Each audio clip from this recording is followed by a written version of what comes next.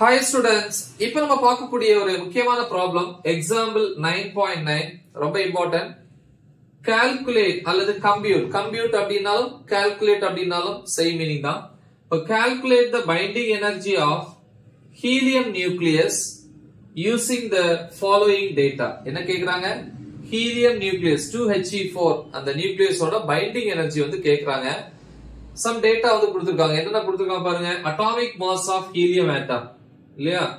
Atomic mass of helium atom is 4.00260 U. U னா atomic mass unit. பொதுவா வந்து mask kilogram சொல்லுவோம் இல்லையா? அதே மாதிரி நியூக்ளியஸோட மாஸ் வந்து மெஷர் பண்றதுக்கு U, AMU, atomic mass unit அப்படின்னு சொல்லுவோம். And that of hydrogen atom. Hydrogen atom ஓட atomic mass வந்து கொடுத்திருக்காங்க 1.00785 U. So இந்த டேட்டா வச்சுக்கிட்டு நம்ம என்ன கண்டுபிடிக்கணும்? Binding energy of helium nucleus கண்டுபிடிக்கணும்.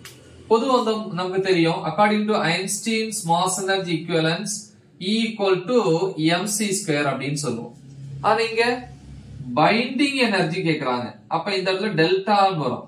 இது வேற ஒண்ணும் கிடையாது. நம்ம படிச்சிருக்கோம் இல்லையா? இப்போ ஒரு நியூக்ளியஸ் எடுத்துக்கிட்டா ஒரு நியூக்ளியஸோட ஆக்சுவல் மாஸுக்கும் நியூக்ளியஸ்ல இருக்கக்கூடிய நியூக்ளியான்ஸோட டோட்டல் மாஸுக்குள்ள டிஃபரன்ஸ்.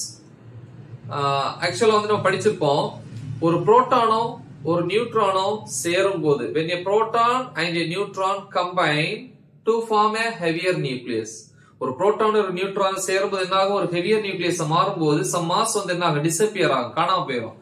இந்த மாஸ் எதா மாறும் அப்படின்னா ஈக்குவல் அமௌண்ட் ஆஃப் எனர்ஜியா மாறும். அந்த மாஸுக்கு பேரு தான் டெல்டா எம், மாஸ் டிஃபெக்ட் அப்படின்னு சொல்லி படிச்சிருக்கோம். நம்ம வீடியோ வர டீச் பண்ணி போட்டிருக்கோம், அதை பாத்துக்கோங்க. அப்ப இந்த மாஸ் டிஃபெக்ட் கண்டுபிடிக்கணும். அதுக்கு என்ன ஃபார்முலா அப்படிங்கறத நம்ம இங்க எழுதுவோம். ஓகேவா? சோ அந்த mass defect binding energy topic இதுக்கு முன்னாடி நம்ம அப்லோட் பண்ணியிருக்கிறோம். சோ நம்ம சேனல்ல செக் பண்ணி பாருங்க. எனிவே ஃபர்ஸ்ட் அப்ப இங்க சொல்யூஷன் வருவோம். சொல்யூஷன்ல வந்து ஃபர்ஸ்ட் என்ன கண்டுபிடிக்கணும்? டெல்டா எம் கண்டுபிடிச்சாதான் பைண்டிங் எனர்ஜி கண்டுபிடிக்க முடியும். அப்ப டெல்டா எம் என்னது? மாஸ் டிஃபெக்ட், மாஸ்ல இருக்கக்கூடிய difference. Notation delta M is equal to formula படிச்சிருக்கோம் Z mH plus N mn minus mass of actual mass of the helium atom Ma. Okay? Yes. So இது தனித்தனி particles இல்லையா? So இது வந்து hydrogen, இது வந்து neutron. So இது ரெண்டையும் ஆட் பண்ணும்போது இருக்கக்கூடிய மாஸுக்கும் actual mass of the helium ஆட்டமுக்கும் ரெண்டுக்குள்ள அந்த டிஃபரன்ஸ் தான் அந்த மாஸ் டிஃபரன்ஸ் தான் சொல்லுவோம் மாஸ் டிஃபெக்ட் அப்படின்ட்டு இல்லையா? நம்ம ஏற்கனவே டிஸ்கஸ் பண்ணியிருக்கோம். அந்த டாபிக்கை நீங்க கிளிக் பண்ணி பாருங்க. சோ இதான் ஃபார்முலா. சோ இத வந்து நம்ம யூஸ் பண்ணிப்போம். So delta M is equal to இசட்ங்கிறது வந்து அட்டாமிக் நம்பர். இப்ப இத பாத்தீங்கன்னா தெரியும் ஹீலியம் நியூக்ளியஸ் கேக்குறாங்க. இது அட்டாமிக் நம்பர். அப்ப இங்க எழுதலாம் Z is equal to 2 atomic number. 4ங்கிறது mass number. A equal to 4. இந்த 4ல இந்த 2 போயிடுச்சுன்னா ரிமைனிங் 2 இருக்கு இல்லையா? அதான் நம்பர் ஆஃப் நியூட்ரான்ஸ்.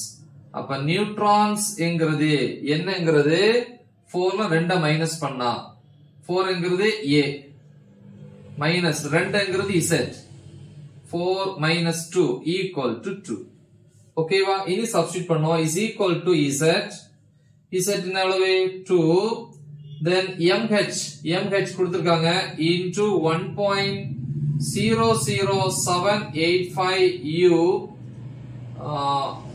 பிராக்கெட் வேணா போட்டுக்கலாம்.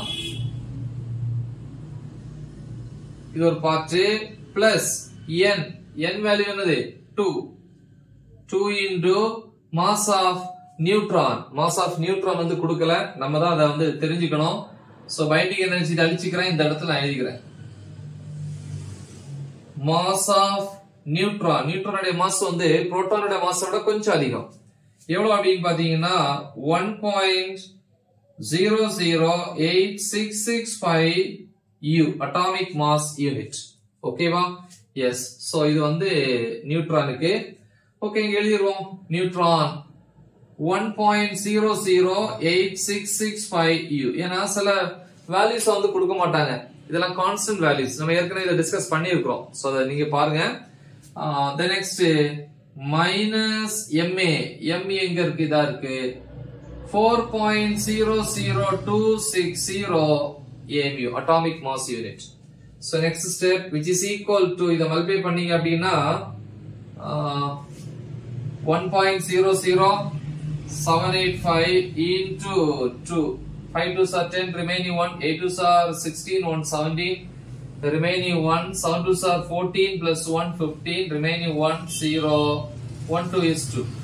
So இதோட வேல்யூ 2.01570 plus இங்க இருக்கு இதோட வேல்யூ பாப்போமே 1.008665 இதுல u போடணும் இல்லையா u விட்டுட்டோம் the u okay plus yes இத 2 ஆல மல்டிப்ளை பண்ணோம் அப்படினா 5 2s are correct no yes 7 8 5 okay good 5 2s are 10 0 remaining 1 6 2s are 12 plus 1 13 remaining 1 6 2s are 12 plus 1 13 remaining 1 8 2s are 16 plus 1 17 அப்ப here 7 அப்ப இந்த இடத்துல மீதி 2 0 வராது அப்ப 1 0 here 1 2 is 2 கரெக்ட்டா செக் பண்ணிக்கோங்க சோ அப்ப இங்க 2.017330 u